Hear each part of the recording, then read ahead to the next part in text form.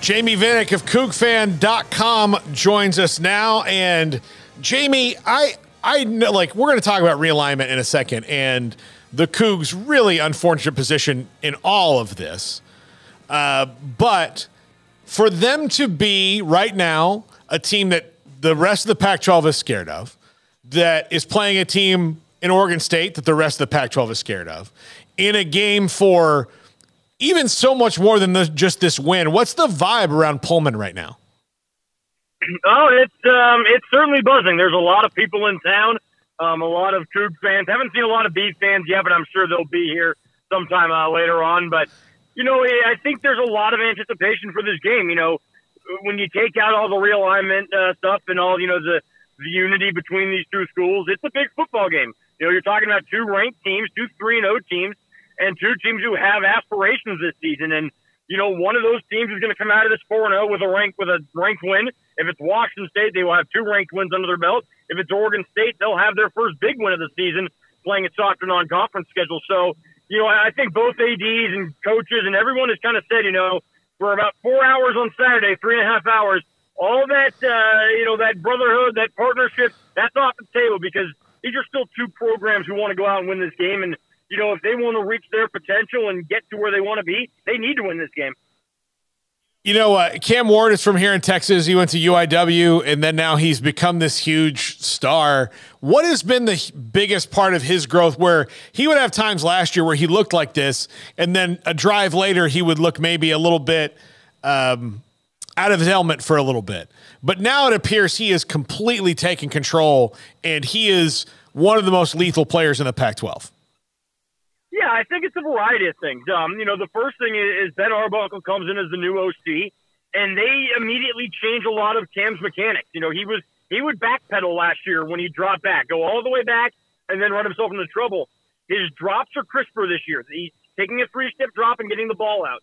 You know, I think Arbuckle's play calling and his scheme and his designs are a lot simpler, but also a lot more effective. You know, Eric Morris just ran a lot of bubble screens last year. There was a lot of reasons for that, but they were ineffective. Arbuckle gets the ball out quick. He uses his playmakers. He spreads the offense out, and he runs it at a high tempo. And then I think you look at the offensive line. It's a lot better than it was last year. And to me, one of the biggest things is the receivers. Wazzu's receivers were not good enough last year. They were soft on the ball. They did not block well. That has completely changed. These guys have really, really stepped up. Lincoln Victor in particular has got 342 yards. I think he's 11th in the country in yards, 6th maybe in receptions. He's a guy that has kind of helped Washington State change their offense into what they want it to look like. So I think it's a collection of things, and Ward has certainly gotten better and taken strides, but he's had a lot of help around him, too, that he maybe didn't have last year. Jamey, how much has the realignment thing defined this season going in for Jake Dykert and the Cougars? You know, I think Jake has said quite often that they're not going to let it be a distraction. They're going to put in the, you know, on the back burner.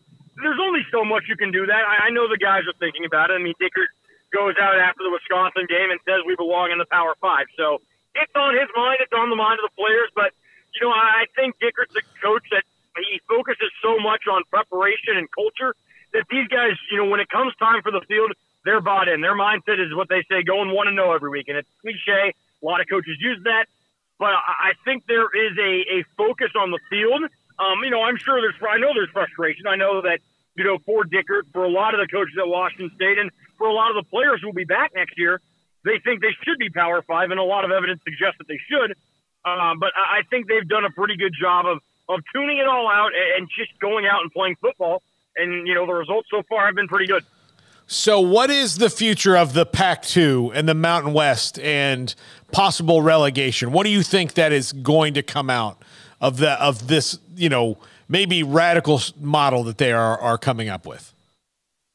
Well, that's the million-dollar question. I mean, I think the dream for Wazzu and Oregon State fans is they find a Big 12 invite along the way. I don't know how plausible that is, but I think that's still the hope they're holding out for, that they get into the Big 12 and they retain that power status.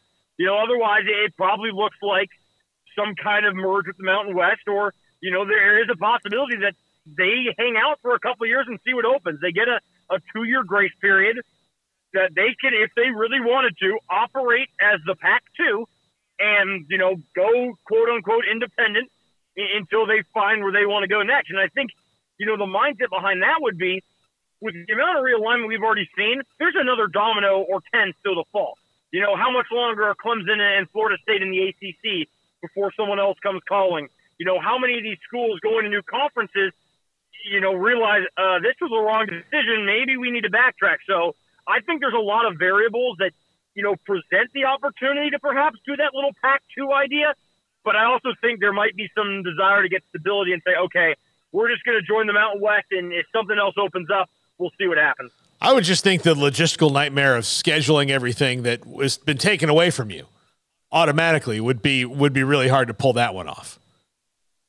No, and I think that is definitely one of the concerns is, okay, you've got, 10 months, 12 months to the next football season. You've got to find yourself, you assume they'd play each other, and Washington State's got Portland State on the schedule, so they'll play them no matter what. Then you got to find, 9, 10 games, and a lot of teams have their schedules finalized, and that what does that turn into? That turns into Washington State either playing a very soft schedule or having to play a lot of these teams that are going into the Big 10 or Big 12 who need to schedule games as well. And I don't know if that's the best idea for Washington State. So there is certainly a logistical issue of, hey, we're going to go independent and we're going to find 9 games to schedule, 10 games to schedule. Great, you've got 8 months to do that. You're not going to get the schedule you want. It's either going to be extremely challenging or extremely easy. Do you think fans would embrace the relegation model? I do. I actually do. I mean, just kind of looking around Twitter and what people have said. And I think a big reason for that is the view of Washington State fans, and I think Oregon State fans as well with the last couple of years is, they wouldn't be in danger of relegation based on that model. Pat Dunn said as much yesterday that, if you went to some kind of model like this, the way Washington State has played over the last now 7 to 8 seasons, they're not in danger of that. I mean, it'd be one thing if we're talking about a perennial 4-8 program that, hey, they've had an occasional year, but, every year since 2015, save the COVID season, Washington State has made a bowl game, and not necessarily a high-end game every year. There's a lot of 7-8 win seasons, but, this is a program that has consistently beaten teams with more talent, with better recruits, with all these advantages, and that comes down to coaching, development, and so on. So I do think Coug fans would be very open to this relegation system just because, at least right now, it's hard to see a scenario in which they're really in danger of getting relegated. Jamey, when did you feel that the Pac-12 was legitimately in trouble? Oh, honestly, for me, it was that Friday morning when you wake up and see that Washington and Oregon are leaving. We were at fall camp. I forget what day of practice, day 2 or 3 of practice, and there had been the early morning rumors that, hey, there might be this thing that's coming together to keep it all intact. And then once Washington and Oregon left, I didn't see a future for it. I thought, it would be tough without the LA schools, but I thought it would still survive. I think when Colorado left, the reaction of a lot of people was whatever. I mean, Colorado had been in the conference for years, and as Dan Lanning said, that Oregon said, yeah, they didn't do a whole lot while they were here. Granted, that's changed a little bit this season with Deion, but, I think it was that the loss of UW and Oregon was like, this could be problematic. This conference probably can't survive with the remaining 7 teams, and then, hours later, Arizona State, and Utah all bail. So I think, for me, the death blow was UW and Oregon. I thought it could survive without the LA schools, so I haven't been thinking this all year, the last year and a half, that, it's done now, USC and UCLA are gone. But when UW and Oregon left, that's when I said, the Pac-12 is probably in some trouble here. It is interesting to hear that from your perspective because we've been covering realignment here on our show, since Texas and OU left, and how that affected us down here in Big 12 country and all that. And then to hear it from people, especially from Oregon State and Washington State, were both really optimistic that it was going to stick together and think that there was nothing. And then just depending on where you were in the country, like, no, there's no way. It is interesting to hear that, like, inside of it, like, yes, it made a whole lot more sense for them to stay together, especially when you look at the 10 teams that left. Had they just taken the Apple deal, they're all about getting the same money without having to travel as much. So it's a little bit weird that it all wound up the way it did.